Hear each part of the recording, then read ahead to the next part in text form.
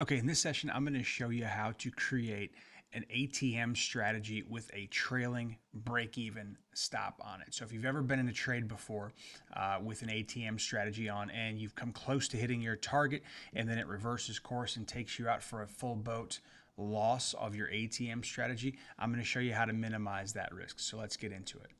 Okay, so we're going to go and create a custom strategy. Let's just set one up for the intents and purposes here of this exercise. Let's just do a 2 contract trade. We will do a 15, 15 stop loss.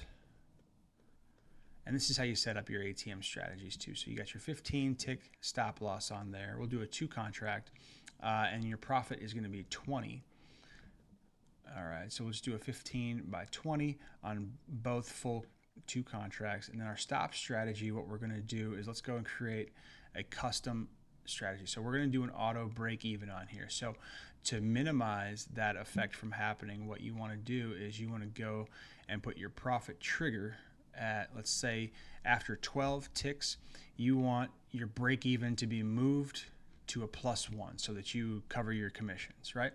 Okay, so that's how you would do it. I've already done that on here, so I'm not going to save that, but that's how you would save that as a template, and I just save it as a 12 + 1, okay?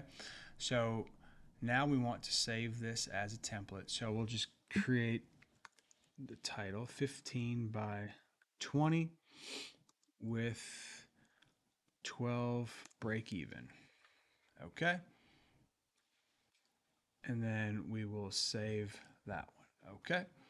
So we got a 15 by 20 with a 12 break even. Okay, so let's see how that looks. I've got a playback session here set up to show these ATM strategies. So let's just throw it on. So we've got our stop loss at 15. When we get to 12 ticks, see that? We got to 12 ticks and we rushed to break even. Now the stop loss is no longer back here, it's up here. It moved automatically on that cash register noise you just heard. So now we just sit back and we await for target to be filled. And that is how you do it.